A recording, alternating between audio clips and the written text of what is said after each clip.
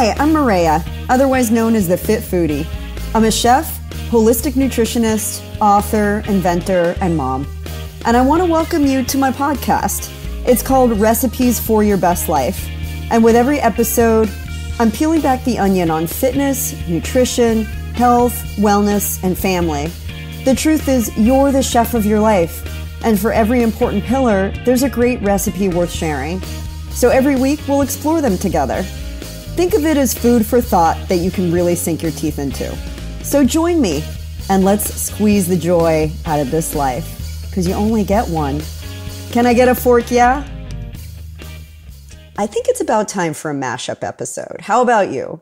This is where we go back into the last few podcast episodes of Recipes for Your Best Life and give you a little flavor of each one. So hopefully you'll go back and listen to the whole episode. I've got everything from the World Peace Prescription, 6 mood-boosting foods for happier humans, to grapes don't lie, what to watch out for when choosing wine, the deep dive how C does seafood sustainably. Now say that 10 times fast. Crush the COVID-15, 10 important habits to help weight loss and get back on track. And then the latest episode, how an Olympic champion overcame near death with seed oils. This is the story of Andreas Wecker. And with the Olympics starting this week, I couldn't think of a better time to highlight his story. So take a listen and let me know what you think. Hopefully this gets you inspired. Episode 79, The World Peace Prescription, 6 mood-boosting foods for happier humans. The power of the humble nut and seed is endless.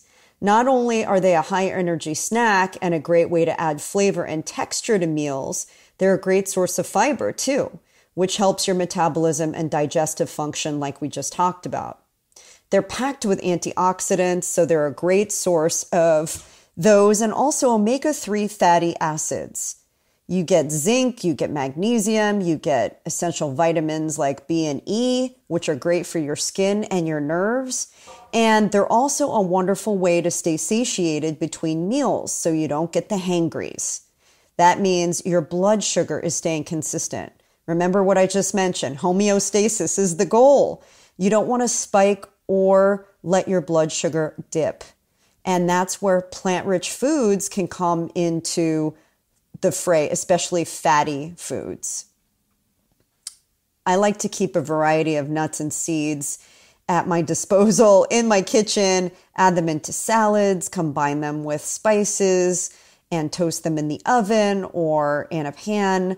I also make nut butters and even desserts with nuts and just dark cocoa. At least 70%. I like 80% or more cocoa. And that way you can enjoy just a little sweetness with the fat. And that really is the magic of being able to achieve satiety. That makes you feel satisfied, and that feeds your hormones, makes you happy. I talk a lot about the benefits of fat fillers in my book. So you'll find several recipes in there using nuts and seeds too. Number 3 is antioxidant-rich foods. Now, supporting a healthy cell environment is critical for not only overall mental well-being, but also for fighting infection and boosting your immunity. When they say make lemons out of lemonade, did they realize that that would lift your mood and help to prevent getting sick too? I mean, what a great side effect. The scent of citrus adds a really nice little kick in your step, but you'll also reap the benefits of alkalizing your body and purging toxins to help your feel-good hormones stay balanced. Now, strawberries, blueberries, and raspberries are great choices when it comes to antioxidant-rich foods, and they're pretty widely available. If you can't find them fresh, certainly get them frozen. And you can enjoy them on their own, or you can blend them into smoothies, throw them into your breakfast bowls or your oatmeal or your cooked quinoa bowl. Sprinkle a few berries over the top of your chia seed pudding, for example, which I have a great recipe for that in the book, a blueberry vanilla chia seed pudding with almonds. So yummy. And spring is the perfect time to find fresh berries. Just make sure you wash them with Eat Cleaner. Yes, just make sure you wash all your produce with Eat Cleaner, but especially those berries because they're usually picked and packed in the field. And when they're packed, they're not rinsed even. And we know that water is not a cleanser anyway, but they're not even rinsed. So you really want to make sure that they're washed thoroughly. And maybe the best news ever, one of the most important antioxidant-rich foods is chocolate.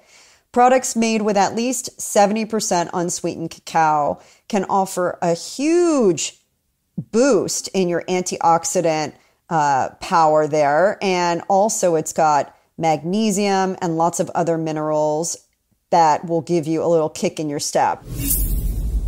Episode 80, Grapes Do Not Lie. What to watch out for when choosing wine. If you were to kind of curate, a tasting, which I think a lot of people are starting to do more of at home, I mean, people are starting to get out more, but it's still really popular to, kind of create your own event at home. What would you encourage people to try? I know some of it is a matter of taste, but how would you encourage people to try a variety? Well, I mean, most people have a preference. Some people drink both red and white, but, red drinkers particularly only drink red. Like if you're a red drinker, you just really drink red wine, right? And so I'm a red drinker as an example. I don't drink much white wine. Okay. But, and then some people drink both, and then some people only drink white. So, choose your color, right? And look, even though it's a subscription, here's the thing. We make it super easy to cancel. Like we are not going to try to trick you into a subscription, nor there's no questions to answer. We'll when you unsubscribe, we ask you why you left, but that's it. There's no series. Some of these subscription services, they take you through, screen after screen, and they're trying to dissuade you from dropping out. And it's like, sure. I got out of one just recently. Actually, they signed me up sort of in a sneaky way in the first place, which we don't do. And then canceling took me 10 or 15 minutes of clicks and answers and this and that. Right. And we don't do that. So when you sign up for a membership, you set up an account portal, a username and a password. It's super easy to go in your account portal. And as 23% of people do, they subscribe and cancel on the same day before they ever get their wine. What? Right? Because what they want is they want to try a box, right? So that's how they circumvent it. Great. But when they drink the wine, they'll come back, right? Yeah. And I encourage people to really do that. I encourage people to try it and continue. Further, also we didn't talk about this, but we have 100% happiness promise. And what does that mean? It means that if you don't like the taste of any wine we send you for any reason, we will replace it or refund it 100%, no questions asked. You don't have to do anything. You can drink the rest of the wine. We don't care. Mm-hmm. If you get a box and you call us up and say, I didn't like any of your wines, we'll give you all your money back. What? That's crazy. Absolutely. Every day of the week. Wow. That's amazing. I mean, it rarely happens. It's almost never. Yeah. Right? I mean, it's like we're so confident about the quality of our product and the outcome from drinking it that if you called up and said, I drank all 6 bottles, I don't like any of them. Okay, great. We'll give you 100% refund. Well, that's amazing. And that should be an encouragement for everybody. And I'm personally an equal opportunity, red, white, rosé, and everything in the middle drinker. So I think it would be fun for people who are open to trying different things, especially as it's starting to get warmer. Yeah, just get a mixed box. Get a mixed box and try a variety and invite your friends over, invite your family over and enjoy it together and make a great meal. Which leads me to my last question for you, nice. Tom, that I ask everybody. If you had one amazing meal left, what would it be? What would you drink with it?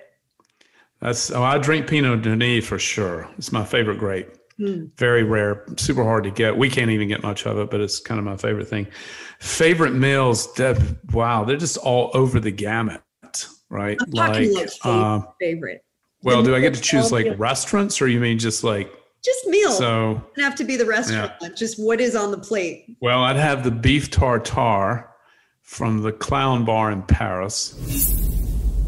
Episode 81, The Deep Dive, How Sea does Seafood Sustainably. I don't know what you think about that, but I would, like, if I buy it at a market and it's already slacked out, I freeze it again just to make sure. It's like my peace of mind if I'm not gonna cook it. If you're not going to cook it, you want to know it was frozen, and you want to know that it was frozen at the proper time and temperature. So I would say this, I would buy it frozen, honestly, because buying fish that's fresh, the clock has been ticking, and by the time you see it in the store or at the fish counter, it could be 5 days old. And then when you freeze it, you're locking in that freshness. If it's done properly at a facility when it was caught, you could be locking in day of freshness. Plus, there's a whole time temperature scale. So the freezer in your house might not be strong enough to freeze for the proper length of time unless you want to leave it in there a long time. A commercial freezer like what we use is going to freeze it faster and better, and therefore get it down to proper temps and then held at the proper temps. So it is another one of these big misnomers for fish. When people think sushi quality, they think fresh. And sushi quality has to be properly frozen. So that is something Here's how we operate all that is they just get your C packages and then they don't even have to think about it, right?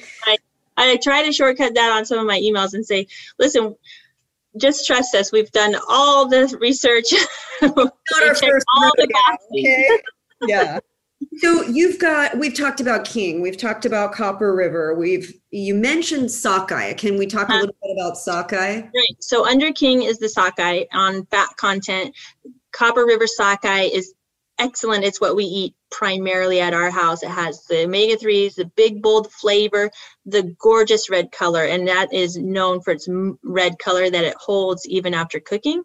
Mm-hmm. And under that, you have the Copper River coho. The coho is fall fish. So King and sockeye we catch in the spring. Coho is a fall fish. It is lighter on the color. It's a big fish, but it's one step down on the omega-3s, a little bit lighter on the color. It's milder too. Milder in flavor. Yeah. Yeah, it's really, I think, nature is incredible, but in the spring, we want to throw in the barbecue, and with this bold flavor is perfect. And then in the fall with the coho, I like it with recipes, and, it's really great in a sauce and things like that. It's sometimes described as more buttery and mild. People that are accustomed to Atlantic salmon or farm salmon, that paler color, milder flavor, sometimes they prefer to start with coho, because the flavor profile is more of a match. Mm-hmm. Yeah. Yeah. And then you have such a variety of different types of fish. I'm just looking at your website right now. Halibut. Okay. One of my favorites. And I had the chance to visit Alaska many years ago, but I just remember eating the halibut and going, I have never had fish like this in my entire life. It literally felt like it came, and it probably did. Of course it did. That day, but I had dove in and caught the fish and was eating it. I mean, it just was an incredible experience. Halibut and halibut cheeks and halibut chop. Tell me a little bit about how you offer these different types of products that I've quite frankly never seen that kind of variety. How it lends itself to your environmental and sustainability message. Well, what we do is we're not trying to be a big guy, the big guys, the big processors. It's all about how many pounds they can get through the plant, how quickly they can chop the heads off, and everything goes out the door.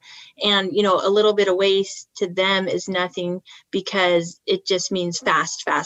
And that's, how it's measured. And then that to me is more of a commodity fish.